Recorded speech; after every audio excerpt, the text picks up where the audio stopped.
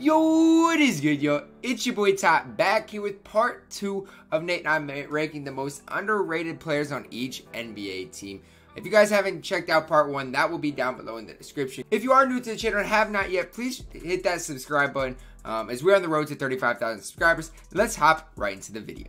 Hopping into the next team here is the Orlando Magic, and listen, I'm sad to see Jonathan Isaac go down because for me, he's probably who I would have chosen. I'm not comfortable choosing him knowing he's going to be out next season, the whole next season.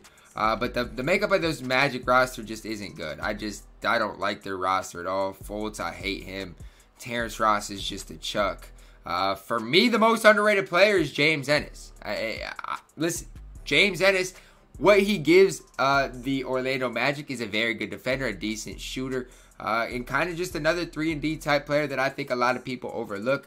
Even without Aaron Gordon, James Ennis got plugged in there, played upper 30s minutes every single night out. And was just a very instrumental piece in when the Magic competed against the Bucks. He was a big piece to that. Nate, take me through your Magic roster. So, I don't think anyone on the Magic's really underrated except for one man. And that man is their starting center, Nikola Vucevic. This guy, when you look at the other centers in the league, you got Rudy Gobert, you got Steven Adams, you got Clint Capella. All those guys, every single one of them gets talked about. Man said doesn't get talked about. Adams. Who gets talked about more, Steven Adams or Nikola Vucevic? I don't know. Or Adams gets talked about way more. Everyone wants to say Adams is this or that, but what Vucevic can do as a center, not many centers in the league can do. He's a very, very good post-up player. He's a very, very good passer. He's one of the most skilled. He is one of them. He's probably a top 4 skilled big man in this league from a skill perspective. Do you disagree? No. Just from a skill perspective, he's not athletic, and that's where you kind of get into his weaknesses. But what he gives you on the offensive end, he's one of the best offensive centers in the NBA right now. Now, defensively is a little different story, but no one talks about Nick Vucevic, and he's so good. Now, I think the problem with Vucevic that you're gonna continue to see throughout his career is he's not ever going to be able to be a center on an elite team, just because you're not running the offense to him. It's tough, and when you run the offense to him, it's hard to be an elite team. So it's kind of that little dilemma right there, but no one talks about the man. And this is the thing, when the Magic did compete versus the Bucks, Vooch was the reason. So for that, I do agree with you. I don't think Vooch gets enough credit for the Orlando Magic. The Dallas Mavericks is another team. I think they got a lot of different guys that you can make a case are very, very, very underrated. You could even you could make a case that a guy like Boban's underrated, Dorian Finney-Smith, Dwight Powell, even DeLon Wright, all the way up to even guys like KP. For me, it came down to 2 guys that it was truly between. Those 2 guys being Seth Curry and Dwight Powell. For me, I think Seth Curry is the most underrated player for the Dallas Mavericks. And here's the reason for it. Seth Curry is one of the best shooters in the entire NBA. And if you don't believe me, look at the stats on the screen right now. And I'm going to pull up his stats from this year as well. This season, for the Dallas Mavericks, he averaged 12.4 points on 45% shooting from 3. That alone, the attention Seth Curry gets, separates him from a lot of different guys. Luka Doncic obviously isn't that good of a shooter, but he needs shooters around him. Seth Curry is a very instrumental piece to that, especially when, he could be that kind of secondary ball handler to play off the ball. Is he a good defender? No. But I like Seth Curry, and I like what he brings to the Dallas Mavericks. Nate, take me through the Dallas Mavericks. So with the Mavericks, actually, I'm not the biggest Seth Curry fan. I think defensively, he's a huge liability on the defensive end. Obviously, I guess I shouldn't say I'm not a fan. I just don't think he's necessarily underrated. But, to each his own. For me, I like Finney-Smith. And the reason I like Finney-Smith is not necessarily that he's a great defender. He is a good defender. I don't think he's a great defender. His versatility on defense is I love versatile defenders. For me, the perfect team would be a bunch of guys that were 6'8" and 6'9" and could switch everything. And Finney-Smith would fit right into that mold, and he could cone up and be a perfect 3-and-D guy. Yeah, athletic, and you know, Finney-Smith, he does his job. Like he rebounds well. Finney-Smith was one of those guys as well, especially when Dwight Powell got hurt.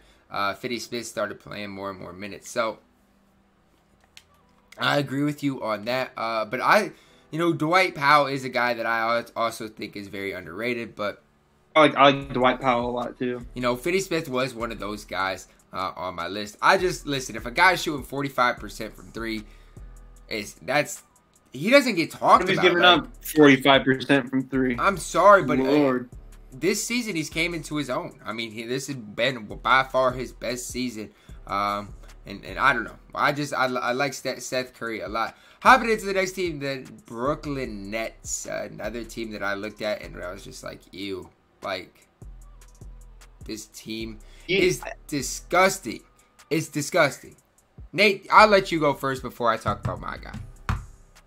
Honestly, you could have made a case there's a bunch of underrated guys in the Nets because they had a bunch of guys in the bubble randomly playing, and they were like they pretty sure they had a winning record in the bubble with a bunch of randoms. But I don't think they had a man. I don't think so. Anyways, keep going. I think they had a winning record. I'm pretty sure Did they pass the Maverick? Didn't they pass the Orlando Magic in the standings with TLC leading them? Anyways, I don't know. I looked at the roster, and I didn't really want to choose any of those guys because it was such a small sample size, though.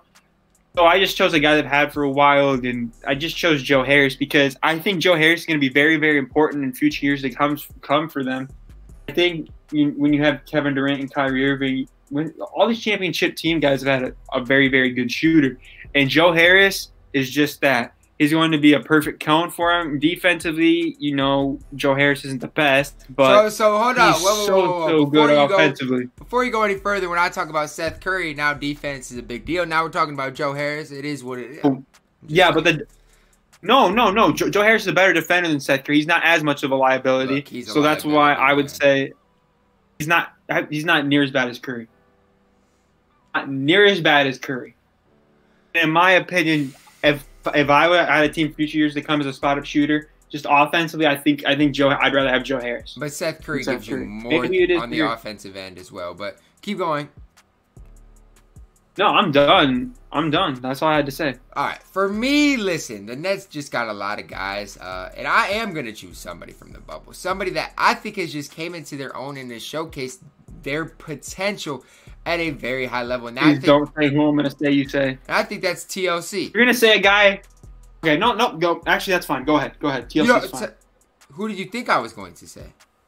I thought you were going to say Caris LeVert, and I think Caris LeVert, everyone wants to say he's underrated, that he's becoming overrated. No. TLC, I'm not going to sit here and say he was super efficient, this and that. But some of the numbers he put up in competitive type games were, listen, he showed the ability to take over some games, be kind of that primary player for the Brooklyn Nets, the highest usage rate type guy. And not to say he was efficient in all of his outings, but he had some outings in which he was very, very good. And before the bubble, obviously, nobody talked about him. After the bubble, people are starting to talk about him. And, I think even for the Nets moving into the next year, TLC can be a contributor, a guy that's going to contribute. Obviously, the Nets are going to have a lot of guys. With KD, Dinwiddie, Kyrie, they're going to have a lot of different guys, even a LeVert. So I think TLC is very, very overlooked on the Nets roster. The Denver Nuggets, man, is it just me or do the Denver Nuggets right now miss a guy like Malik Beasley with Barton being out and Harris being out? Not to say it wasn't meant to be because the Wolves would take him, but it's just kind of that. I feel bad for the Nuggets because they trade him because they had so much depth. And now you're looking and might be like, wow, we miss him. But for the Denver Nuggets, for me, it's a no-brainer. Jeremy Grant is the most underrated player, and I don't even think it's close for the Denver Nuggets. Listen, what Jeremy Grant is going to do, I think he's shooting 40% from three this season. Shot 39% last season. Going to be a pretty good defender, a versatile defender like Nate said. I don't even know what he averaged this year. But just from the pure eye test of Jeremy Grant, any team in the NBA would love to have a guy like Jeremy Grant. Only 25 years old, only going to get better. Nate, what are you thinking from this Denver team? No, I like Jeremy Grant a lot. He's kind of another guy you can kind of group in. You know, everyone wants to say, oh, Danny Green. Jeremy Grant's better than Danny Green in his role. But for me, Denver's got a lot of different guys you could choose from. You could even choose Jamal Murray. I still think he's a little bit underrated. I think he's really going to break out next year. But for me, I'm actually going to change who I have from on this list. I had Monte Morris, and I'm going to change it. I'm going to change and say it's Gary Harris. The reason I say it's Gary Harris is this last game has changed my mind. Gary Harris, you could just tell how much they missed him on the defensive end in the playoffs, and now that they got him back, he makes a world of difference because, and I get it, he didn't shoot great this season, but Gary Harris is known as a good shooter. He came into the NBA draft as a shooter. He had one bad season, but he is a perfect running mate for Jamal Murray. He's a perfect fit on this team. He doesn't need the ball in his hands. And then I guess I'll go to the other guy, Monte Morris, a guy who just doesn't turn the ball over. Very, very good decision maker. He's actually a really good shooter. He's really improved in that area. And I get it. He's not great defensively, but offensively, there's a lot of mouths to feed in Denver. And Morris, you can have him on the court, and he's going to be a positive for you offensively. And he's not a mouth you have to even feed. Feed those mouths. You know, going back to Gary Harris, he is going to be an absolutely incredible defender, and that's what Denver really needs with the makeup of their roster right now. They got a lot of offense, not a lot of defense. But yeah, I like the Gary Harris pick a lot. Monte Morris obviously is that steady hand. He's not the same player as Tyus Jones, but they kind of give you a similar type feel. Both kind of game manager type players. Moving on to the Indiana Pacers, a first round exit, man. Didn't they get swept? I think they got swept as well. Yeah. Listen, it's tough to see. Obviously, they were without Sabonis, but it's tough to see the Pacers get swept in that type of a setting. I'll let you lead. Which guy for you you think is the most underrated? For me, I'm going to stick with my guns here. It's a guy I've been ride or dying with since he was in Milwaukee and won the Rookie of the Year, and that's Malcolm Brogdon. I get it. He didn't have a great year, but even though he didn't have a great year, he still had a very, very solid season. I mean, this is probably what a lot of people expected about what they expected when he went to Indiana, and I think it's a down year for him. I think he'll be better next year. He didn't shoot the ball great from the field, but he's still a very, very good game manager. He's a very, very good shooter, and he's a really good decision maker. Doesn't turn the ball over. He's a good defender. I really, really like Malcolm Brogdon. I think a healthy Oladipo would have been a perfect fit next to him because I think Brogdon is very good. Would be very good next to another all-star guard. I think Brogdon would be the perfect guy. Perfect compliment to that. Now, Oladipo, who knows if he's going to return to form. I really, really hope he does. He's one of the most exciting players in the league, especially when he gets downhill. And I think Brogdon would have been a perfect kind of perimeter threat to mesh with that. And both of them would have been good perimeter defenders. So I really like Malcolm Brogdon. In the playoffs, watching Malcolm Brogdon, it's just like, I don't know. There's something about him. And he didn't have a bad playoffs. I'm not going to say he did, but if you're the point guard, he's not the type of player to necessarily take over games either. It's just tough. And that's what I'm saying. Like, it's just tough. His role in Indiana is fine, but I think if you put him next to an all-star guard, he becomes very elite. It changes things. He's not bad at all. For me, I'm going to select another role player type guy in Aaron Holiday. I think late in the season started coming in his own. Obviously drafted, and I think this is a sophomore season, kind of a late first-round pick, and I think he's emerging, and I think moving into next year, especially as the backup point guard, backup guard kind of role, he took over all of TJ McConnell's playoff minutes. TJ McConnell, I don't even know if he touched the floor in a playoff game because of how good Aaron Holiday has been late in the year, and obviously, I like both Aaron Holiday and Justin Holiday, but for me, I think Aaron Holiday could eventually be a decent starting guard in the league. I truly do believe that. Do I think he's going to be, an all-star type player? Probably not, but I think he could eventually be a starting point guard in the league, and that's why I think he is the most underrated player for the Indiana Pacers. Hopping into the next...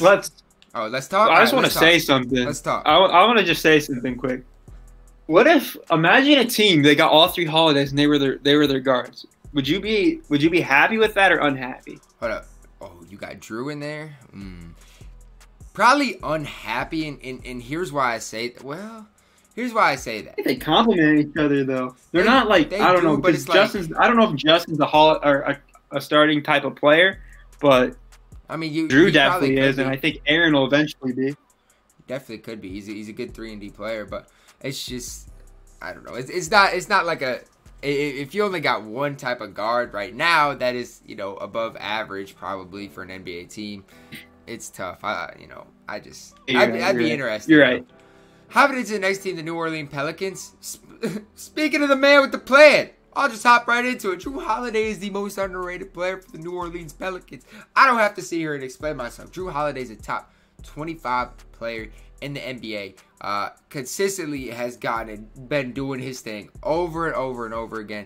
He's 29 years old, and this might have been his, arguably his best season yet. This season, Jrue Holiday averaged 19, 7, and 5, shot 35% from 3, and just was very, very good for the Pelicans team. The Pelicans just aren't good on defense as a whole, and Jrue Holiday is a good individual defender, but they just haven't surrounded him with good defense just around him.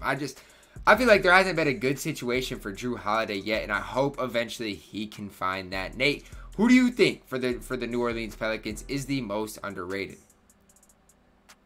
I agree with your pick. I think it's Jrue Holiday as well. Now, I will say this.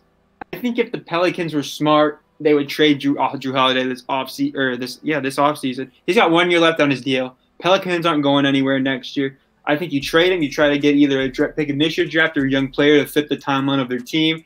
And I think there's going to be a lot of teams out there that'll want Jrue Holiday. Now, I could be wrong. I think if you do trade him, you're going to want a team that's going to want him to commit to a long-term deal because you just don't want him to be there 1 year and leave. The other problem with him is how much money is he going to want? Because he might demand a max contract he's gonna want after this season. And he's getting up there in age. His game is kind of ageless. I love his game, though, too. And I just think he hasn't been on a winning team. So it's just he gets overlooked. He hasn't been on a winning team. It's a little bit different than Khris Middleton because Middleton's on a winning team. But kind of a similar reason. People just don't – he's not flashy. 100% agree. Hopping into maybe the grossest team yet, the Detroit Pistons. I'll let you take over. I know who my pick is, and my pick's the least flashy player on this team. Now, the one guy I would say I like is Christian Wood. I guess you could say he's underrated. I don't know. Who are you going with, Nate? No, I don't really think anyone on the Pistons is necessarily underrated. They're another team I had problems with. But I actually kind of changed my mind on this because because I know Christian Wood's got a lot of hype. I'm like, okay, he's got a lot of hype. How does that make him underrated? But then I dove deeper. I looked at his per 36-minute numbers. Have you ever looked at Christian Wood's per 36-minute numbers? I have not. They are so – I mean, because he's been good. Mm-hmm. When you dive deeper, you realize he's great. Do you realize that even last year, Christian Wood per 36 minutes was averaging 25 points a game? Like the year before this year when he was getting like 15 minutes, he was still averaging 25 points per 36, which I thought was super, super crazy. But this season, he gives you 22 points and 10.6 rebounds per 36 minutes. That's crazy. And he's giving you over a block, and he's giving you a steal a game. He's a good stretch big. I mean, listen. Those numbers are so good for a stretch 4. He's a really good shooter. He's athletic. And when the Pistons, when it got to that point in their season, Christian Wood was playing a lot of minutes. So it's not like he was only playing, Boban type minutes to put up. He was playing big minutes when he did get help. When the Pistons did kind of throw in the towel for the season. So I just wanted to throw that out there to say like the per 36 in the latter part of the season. Those are probably I don't want to say boosted because a lot of times you look at per 36 even for Middleton. They're obviously boosted because he doesn't play a lot. But Christian Wood has seen those type of minutes too. So it's not like he's the type of guy like a Gallinari that's only going to play 29 minutes a game. I think with Christian Wood, I mean, obviously I think he's going to get more around the 36 minutes next year. And Hey, who knows? He is an unrestricted free agent this offseason, which is, I wonder how much money he'll demand. It's going to be interesting to see how much. It will be interesting. Let's see how much people give Christian Wood this offseason. He only got signed for just over $1 million this season. I'll say it's going to be risky for whatever team does. That's what I'll say. Because it is. I wouldn't mind him next to Cat. That's all I got to say. Even though we don't have cap space. Tell me sign and trade. Nate, I wouldn't mind it at all. Tell me your one thought on Tony Snell. What's the thought that comes to your mind? And after you tell me your thought, the only thing I can think about is with Tony Snell is that picture on Twitter. He played like 36 minutes and had zero stats everywhere. But look up his stats and then tell me what you think about Tony Snell. Look up his stats and tell me his stats. All you're going to say is he's a good – the only thing you ever say about players is they're good 3-and-D guys. Is he not a great 3-and-D player, Nate? Is he not? I think he's a 39%. I think he's a good shooter. I don't know about the D part. He's a fine defender. What do you mean? He's a fine defender. He's fine.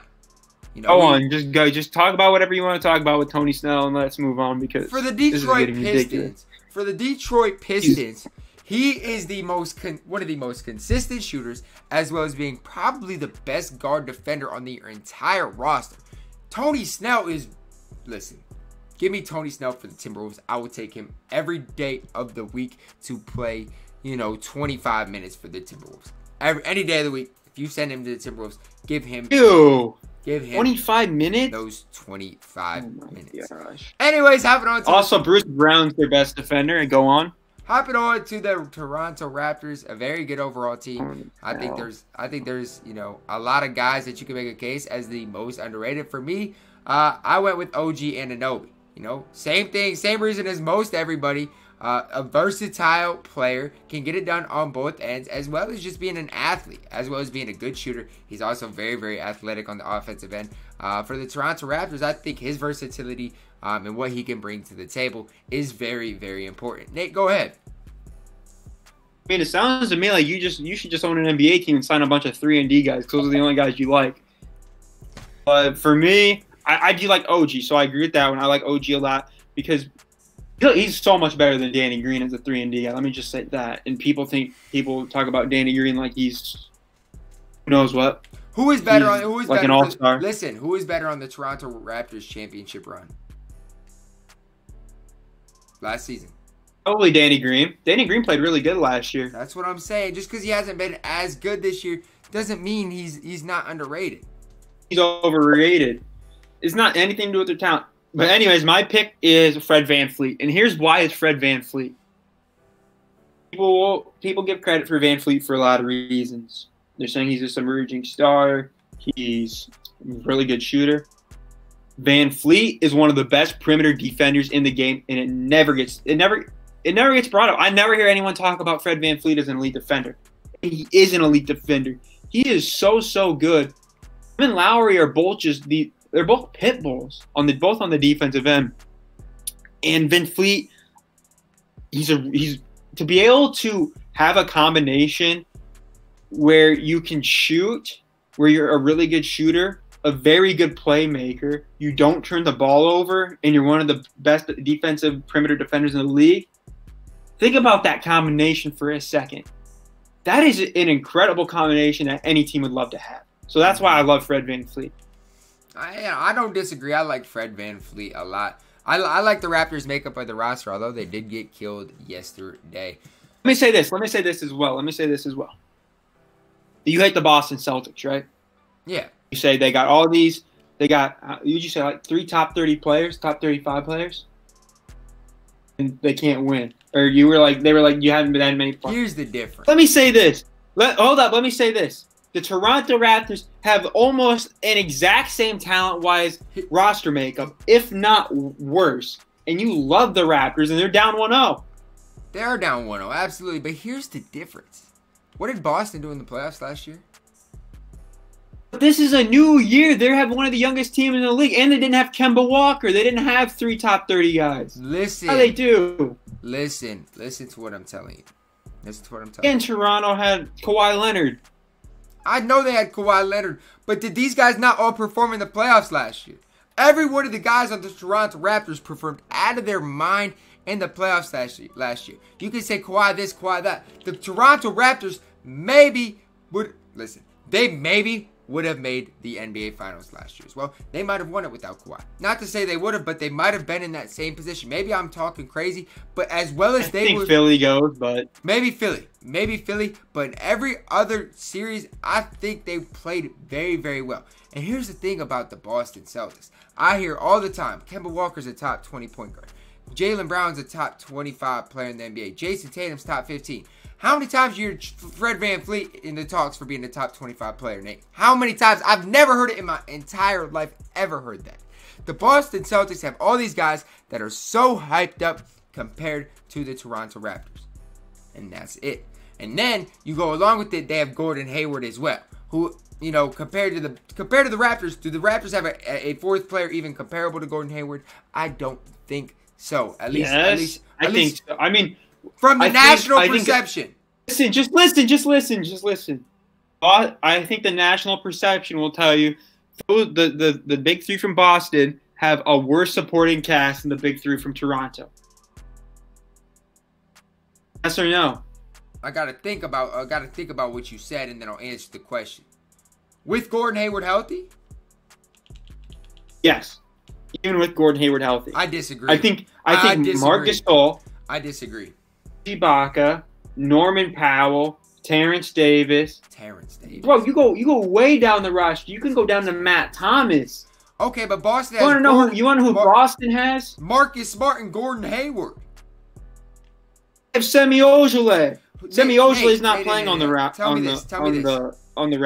Do the Raptors have a better fourth player than either Marcus Smart or Gordon Hayward in the national media? No, they do not.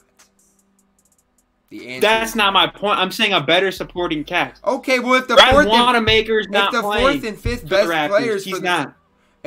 and fifth best players for Boston are better than the Raptors' fourth player, it's tough to say, okay, well, they're 6, 7, 8, and 9 are this much better, especially with Daniel Tice, who might be better than who the Raptors got. What? Daniel Tice. Why is better than Marc Gasol? One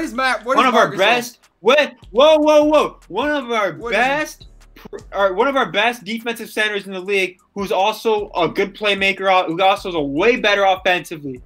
Marc Gasol is better at both ends of the court. All right, let me look this up real quick. So you're telling me a player and Marc Gasol? Let me look this up to tell you how well he's been playing this year in this year's playoffs. Because he is aging. Most times I don't like saying year to year. This playoffs, he's averaging 6 points, 5 rebounds, 3 assists, 2 turnovers, shooting 21% from 3, an effective field goal percentage of 45%. I get it's only 5 games, Nate, but he has been terrible in these playoffs. He's only playing 21 minutes. That's not even half the game. How is he supposed to be better than the opposing center, and he's not even playing nearly half the game? So you can say all that. Here's what you got to remember about Gasol and the way the Raptors play. They don't like having him and Ibaka on the court at the same time, and Ibaka is really, really good as well. If you combine those two, obviously Gasol has not been playing as well. But you're even one to say people will just make everything. They'll take one game or one little series and then they'll blow it up for no reason. Gasol was, and you were talking about it with Danny Green. Gasol was really, really good last year in the NBA Finals. He was, and it's like people have forgot about Marc Gasol and his impact on both ends of the court. He is so smart, and he's a player I would love to have on his team. And you're comparing him to Daniel Tice. But I'm just saying this, Nate. When you look at Marc Gasol, he's aging. There's no ifs, ands, or buts about it. He's aging. He's not near as good as he once was. Even he's not near as good as he was last year.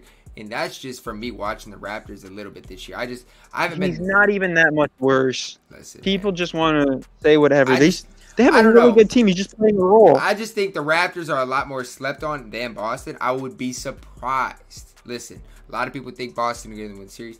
I still would lean towards the Raptors winning the series, and I think, the Kemba Walker, Jason Tatum, Jaylen Brown trio gets a lot more hype than Siakam, Fred VanVleet, and Kyle Lowry. But that's just my opinion. Hopping into the next team here, we got the Houston Rockets. I think everybody knows who my most underrated player is on the Rockets. Nate, who are you going with? So for the Rockets, for me, it's probably going to be the same as yours. And this is a guy yesterday who showed out, and that's Robert Covington. Look, even when he was in Minnesota, I've kind of got a better grasp of Robert. He's one of the players in the league I probably know the most about, and I've learned a lot more since he's gotten to Houston as well.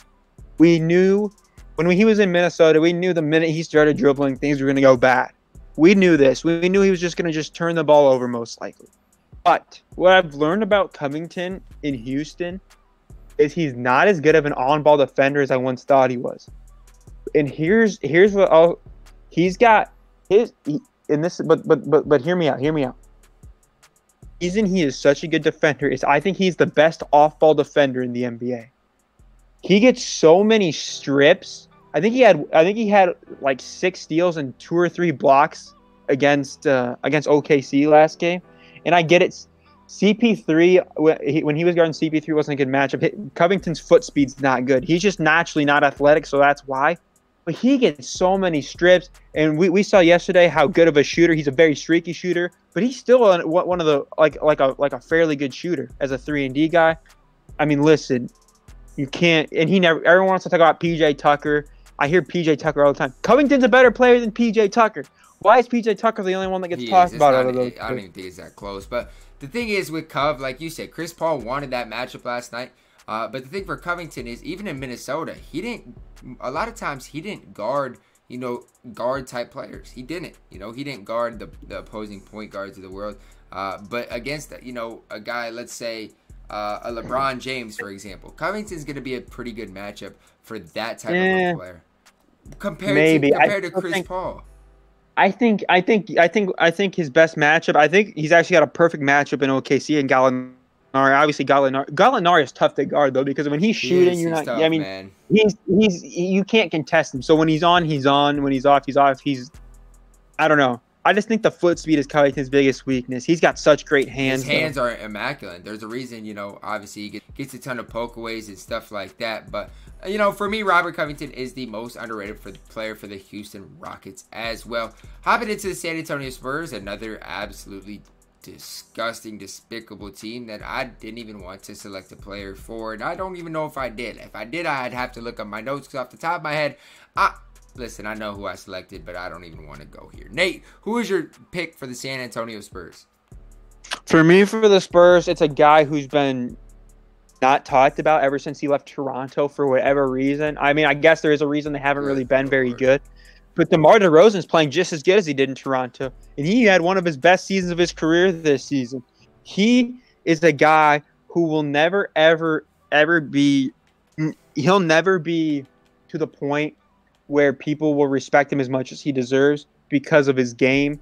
People don't like his game. It's gross. I get it. But he's effective. He's efficient. He's a good rebounder. He's a solid playmaker. He's not a very good defender. But offensively, he's a star. He's the same player he was in Toronto. He just doesn't have the supporting cast around him. What I would say is this. DeMar DeRozan is a player I would hate to have on my team. If I watched a team and had a favorite team, I would hate them to have DeMar DeRozan. It's no knock against him. He's not fun to watch. He's not fun to watch. He's not necessarily. He's really good. He's not that effective either. Like, he's not that efficient, I should say, either. He's fairly efficient, I believe. I mean, how could you be efficient when your field goal percentage is 40? Well, at least last year was 40. I don't know what it is this year. This year, it's up, I think. His effective field goal percentage is like 55 or something. If it's that high, I'd be surprised. But it could be. It definitely could be. But last year, it was right about 50. And it's just tough because that just adds another player that you don't really have to respect from the three-point line on the floor. For me, a player that's kind of coming into their own, and I think is going to continue to come into their own, is Derek White. I even think if you looked at what he did in the bubble, he was very, very impressive. He's probably my favorite player to watch for the Spurs, and I think he's only going to continue to get better. And I think, in a couple years, he has the potential to be an above average guard in this league. That is why I think Derek White is the most underrated player on the San Antonio Spurs. Hopping into the Phoenix Suns here is Phoenix is a mess. They did go 8-0 in the bubble, but if you just look at the makeup of the roster, I think they should have been a playoff team this season. And that's just kind of my thought process. Obviously, they had some injuries throughout the season, this and that. Ayton was suspended, but I think Phoenix has the potential, at least next year, they should be a playoff team, in my opinion. But I think, Nate, if there's one player for Phoenix that you think I'm going to say is the most underrated, who do you think is going to be? Mikal Bridges. Absolutely, Mikal Bridges. And you want to know why, Nate? Why? Because he is an absolutely incredible 3-and-D player. And D guy. He the only guys you like in the NBA. He is. He's a great. That's all you like in the NBA. Everyone's a 3-and-D guy. He's a great 3-and-D player. And when you watch the Phoenix Suns, there's a reason he plays upper 30 minutes almost every single night. He gives Phoenix what they need. Look, Phoenix isn't very good on the defensive end, but Mikal Bridges helps them out more than I can even state. Nate, for you, who is Phoenix's most underrated player? I have Bridges as well, so you'll be happy with it. And I agree because I think he's one of those. I think he's a very, very good 3-and-D guy who doesn't necessarily get talked about as much as the Danny Greens of the world. And when you look at the rest of the roster, I don't really know how many other players are underrated. Maybe Rubio, but I think he's about rated where he should be. So I didn't really see very many underrated players on Phoenix's roster, but I do like Bridges a lot. Perfect. Hopping into the next team, the Oklahoma City Thunder. Listen, I'll be the first person to say the Oklahoma City Thunder have been very, very, very fun to watch this postseason. Nate, if you had to guess one player on the Thunder that I think is underrated, who do you think it's going to be? Let's see. You like 3-and-D guys? Thunder don't really have a 3-and-D guy. They don't have a 3-and-D guy, but you know who they do have? I'll go. Chris Paul. I think Lou Dort. No. Oh my gosh! Not you now. Is tenacious, man. He gets after it every time he's in the game. Every possession, he is relentless. Every single possession, he's relentless. There's a reason he plays. He's not a good shooter, but there's a reason he plays. And I'll say this. When you're comparing, a guy like Dort to even a Josh Okogie type, I'm taking, look, I don't know. I don't know if I'd take Dort, but all I'm going to say is. Okay, hold on. 1 second. Just let me stop you in your tracks right there with that statement. You just said, I don't know if I'll take Dort over Josh Okogie. That statement right there proves to me that you think Dort's overrated because all I ever hear anyone talk about on Twitter is Lou Dort now. He's all I ever hear. How is this guy underrated? That's all anyone I ever hear talks about. I get on Twitter, I see everything about Lou Dort. How does that make him underrated? Everyone loves him. He's the talk of every. That's the only player that the Thunder that ever gets talked about anymore for the Thunder. But there's a reason for it because when Harden has a bad game, all the credit goes to Lou Dort. But when Lou Dort was bricking, when he was 0 for 9 from the 3-point line the other night, Lou Dort, was getting trolled on Twitter, this and that. Lou Dort battles the good side of Twitter and the bad side of Twitter. But what he's going to do every single night can't be overlooked. For the Oklahoma City Thunder, he is not overlooked. Very, very key. He absolutely is. And I can tell you everyone knows who's key. Everybody knows who Lou Dort is now because of the playoffs. But before the playoffs, he just came about. Nate, did Lou Dort have any NBA history prior to this season? No, he didn't. He was a rookie. How was he supposed to? Listen. Halfway through the season, what has Lou Dort done? Nothing. He literally. How does that before the playoffs? We're talking about right now. That's what I'm saying. Though right now is part of Lou Dort, his process to becoming a big time player in the league. He's going to develop He's going to develop a jump shot, man. He is a tenacious defender. And trust me when I say this. Lou Dort someday is going to get paid someday. Wait 3 or 4 years. He will be a starter on an NBA team. Maybe an NBA Finals team in his future. Nate, go ahead. Let me just say this. I like Lou Dort. He's a good player. He's a good defender. But I don't know where all of a sudden this big hype around Lou Dort comes from. Like, all of a sudden, all I ever see, he is the most overhyped player in the NBA right now. Come on, he is. I'm sorry, but he is. Man. He's one of the most overrated players in the NBA right now. hasn't even played good this series. Why does everyone think he's like this Harden stopper? Harden's playing fine. Harden's not even played bad. Lou Dort's been good on him, but he hasn't been like this. And the Harden stopper. Nobody can stop Harden. Let's be honest with ourselves. For me, look, we're talking about underrated, right? We're talking about underrated. Yeah. Is there, yes or no? Yes or no? Who has been more hyped up this series, Lou Dort or Danilo Gallinari? Who has been more hyped up? It's been Lou Dort and hasn't been close. Put some respect on Gallinari's I'll say this. Who has been more? I have never seen a guy who has been so good throughout his whole career, been a fringe all-star when he was in on the Clippers, arguably their best player on a playoff team, and he was so good. And a guy who, like I said, you don't need to run any. I mean, it's not you can run plays for him. And he's very good at that. You don't need to run plays for him. He doesn't need to dribble. Bro, this guy is so pure from behind the arc and from the mid-range area. He's, man, one of the best scorers in our game, honestly. He just no one talks about Gallinari. He's been hurt, and I'm glad to see him finally healthy. Listen, I like Gallinari too, but what I'm saying with Dort, here's what I'm saying. Dort is talked about a lot, but a lot of the talk has been negative throughout this playoffs. It has been. Lou Dort and can't shoot. Rightfully so. Lou Dort can't do this. Lou Dort can't do that. But you know what Lou Dort does every single night? He's going to give 110% on both ends of the court. He So is do a lot of other players. Listen, hold up. Is Andre Roberson healthy right now? I believe so. Is he playing? No. There's Roberson's a reason. trash. There's a reason for it because Lou Dort is the new man in town. Hey, listen. Let me say this. Hold up.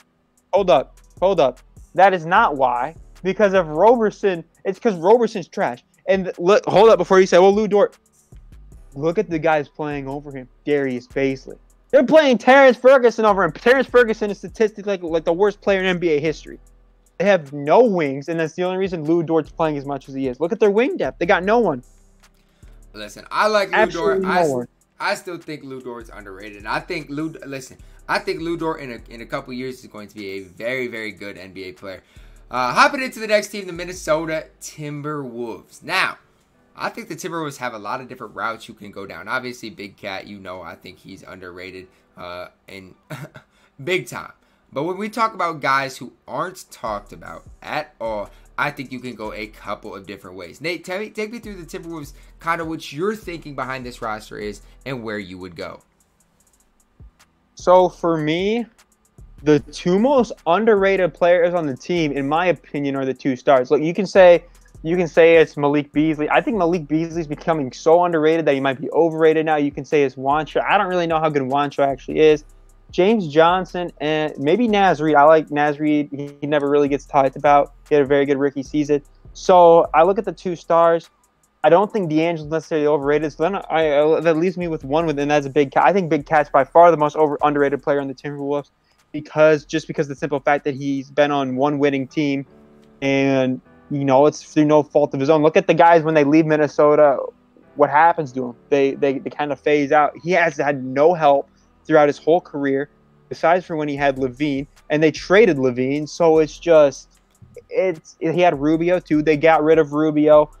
They traded him. They've been a mess in the draft, but Cat is still the best center in the NBA, and no one wants to admit it because they don't watch Minnesota play. They think he's just a three-point shooter.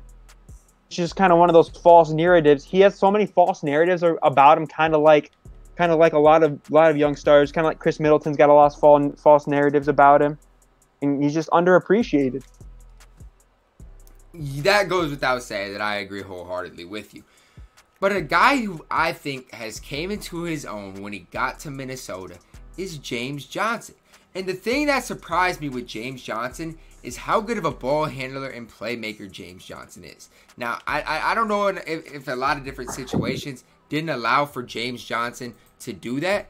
And I don't know if you agree with me, Nate, but I personally like James Johnson, his ability to bring the ball up the court. At 6'7", he can play the power forward or even battle the center bigs from other teams. And look, when he got to Minnesota this year, he averaged 12 points, 5 rebounds, and 3.5 assists in 24 minutes played. Per 36 minutes, Hold up. Can I pull up his per 36 quick? Per go for it. Per 36 minutes, that equates to 17 points, 7 rebounds, and 6 assists. That is a very good stat line, and he shot the ball decent for Minnesota, shooting 37% from 3. An effective field goal percentage. Let's see if I can get back to the effective field goal percentage here. An effective field goal percent of 56 when he got to Minnesota. Listen, this James Johnson obviously doesn't deserve the contract he has, but he has been for me, he's been a surprise since he got to Minnesota. That's just my opinion on it. I think he was a kind of a spark and kind of just what Minnesota needs. He's a good leader, has that kind of background. Wasn't he a fighter once? Listen, that's besides the point. Yeah. But he brings that kind of mentality that Minnesota needs as well. I'm a big fan of James Johnson. I just want to add. I want to add a couple things here. The first thing I want to add is when you see what these guys become when they get to Minnesota after the deadline, it goes to show how much deeper some teams are in the NBA and how much more help some teams had in the NBA with their role players than the Timberwolves had. Because we see these guys that aren't even playing and they're better than the guys we used to have. Exactly. Like a James Johnson. Exactly. And I was talking to Heat fans, I was like, why don't you guys like James Johnson? Then they said they didn't like him. He was inconsistent. I haven't seen that in Minnesota so far. And I think something, you know, at least for me, when we got James Johnson to Minnesota, I had no idea what type of player he was. You know, I researched him and I was like, okay, this guy's not that good. And then I was watching him play and I was like, man, this guy, his IQ's off the charts. Good. He's super smart. He's been like, he came from Miami. He's been like the Udonis Haslem of our team. He's been the enforcer. He's been the guy the vet that's kind of, everyone on the team loves him too. Exactly. So, listen. and when you look at him, you're like, what type of, you look at him and you think, man, this guy's scary looking. He's an MMA fighter, but he's just, he seems like a really good dude. He does. He seems like a real, like you could have like a cool conversation with him or whatever, like one of the most likable guys in the NBA. And I just think that goes to kind of show, I don't want to sit here and say James Johnson's going to be like a starter in our lineup, this and that. But I think he could be a good bench piece for years to come. I truly do. And yeah, when he got to Minnesota, I didn't know, but he's quickly grown on me. To him and Malik have kind of grown on me to become some of my new favorites for the Timberwolves. And I still think to this day James Johnson doesn't get that recognition. Hopping into the next team, we got the Portland Trail Blazers, and this was another team I was grasping at kind of straws to find a player to say was underrated. Nate, go ahead, because I'm still struggling. Yeah, no, I think there's one that kind of sticks out like a sore thumb, but he's another guy that I think he's becoming so underrated. He might be overrated, but I'm going to go with him anyway because I couldn't find really anyone on Portland necessarily underrated, and that's Gary Trent Jr. He had a broke out in the bubble. We obviously know how much he's been talked about recently. It's kind of like Lou Dort. It's kind of like, well, he's so underrated, he might be becoming overrated. But when you look at what he did, he guarded the opposing team's best player while being an extremely good offensive weapon, an extremely confident player. No one expected this coming with him when he came out of college. And so I chose Gary Trent. And I agree that I was between him and Ariza. Obviously, Ariza, you know what you're getting at. Ooh, Ariza would have been okay, but I think Ariza's talked about a lot too because of what it's tough because he got hurt obviously this season. But yeah, I lean towards Gary Trent Jr. too, just because of the way he plays, the energy he brings. Like Nate, I like the guys that bring the energy, the 100% of the game. He's gonna do that. He's gonna guard, pick up the opponent's best player full court. Work them, make them uncomfortable. I know when I played point guard, obviously I never played at a high level, but it's that annoyance. It annoys you when you have to, not that they're going to disrupt anything you're trying to do, but when they pick you up full court and bring that type of energy, it just adds another kind of annoying factor. That's what Gary Trent's going to do. And I have no doubt, in my opinion, he is the most underrated player for the Portland Trail Blazers. Is this our final? No, we got 2 teams left. Next team is another team I struggled greatly to find I couldn't even find one player, Nate, on this team. Who? The Golden State Warriors. I couldn't. Golden State Warriors. Oh yeah, No, there's actually a player in Golden State I really, really like. And it might be the same player as me, but I only had one that I thought maybe. We'll see who you think it is, man. So I'm looking at Golden State, and I'm looking at a guy. When I was looking at who's underrated, I'm looking at a guy who's going to be a critical piece for them moving forward with Steph and Clay return. And that guy for me is Damian Lee. I love Damian Lee. That's the guy I had right there. I love what he offers, and he picked it up as the season went on and kept moving along too. He was, I know he's from Drexel. I know because he's been on the roster for a while, but he was in the G League and he wouldn't really play, and he finally got a chance this year with injuries. I really, really like his game. He's kind of a Swiss Army knife in a sense because he doesn't really do anything super well, but he does a lot of things really, really good. He's a decent defender. He's a solid shooter. He can make off the bounce a little bit. He's fairly efficient. He's a smart and heady player, and he seems like he's just a really good teammate as well, and kind of a guy that brings energy. Absolutely. I haven't watched the Warriors a ton this year, but when I looked to find that one player, Damian Lee's the guy that stood out for me and the guy I had. There's not a lot to choose from here in my opinion, but I think if there's one guy, it is Damian Lee.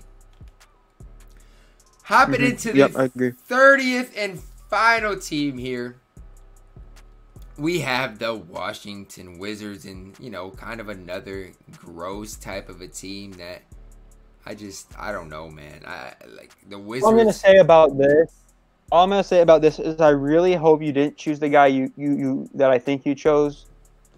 That's all I gotta say. If you chose the guy I think you chose, I'm gonna be disappointed. Let me see who I got down. I forgot about the Wizards. That's why I stopped at the Warriors. So you go first while I look for my guy. Yeah, I'll go ahead and talk. So this is for the Wizards.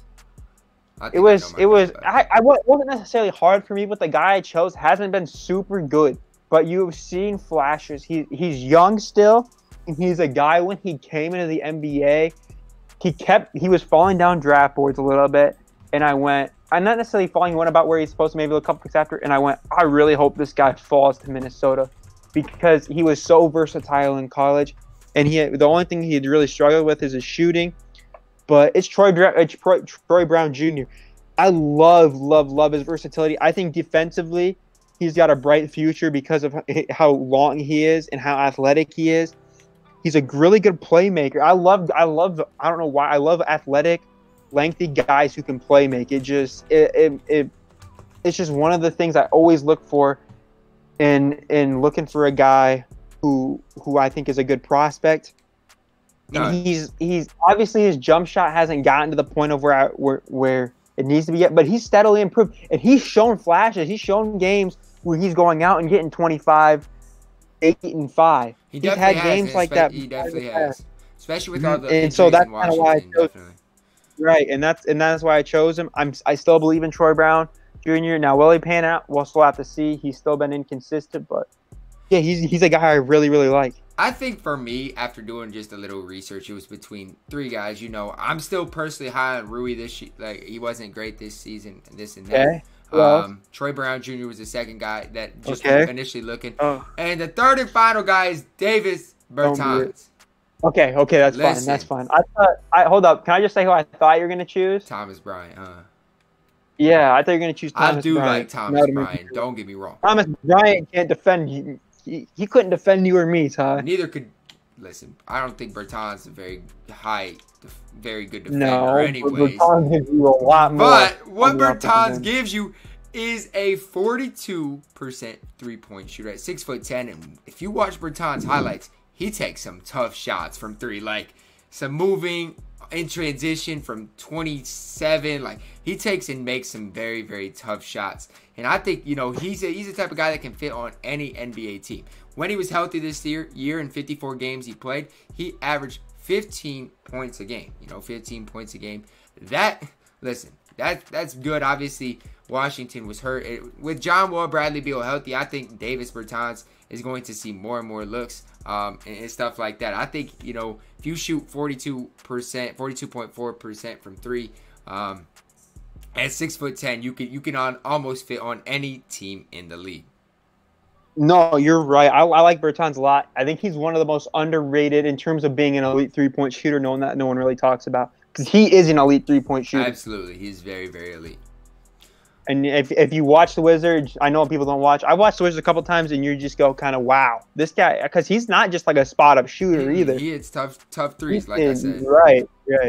All right, that is going to wrap it up for a super, super long video, guys. We're going to end up breaking this into 2 different parts, so part 1 and part 2. But I hope you guys did enjoy this video. Drop a like on the video, subscribe if you are new, and as always, comment your thoughts down below on who do you guys think is the most underrated player from each of these teams, guys.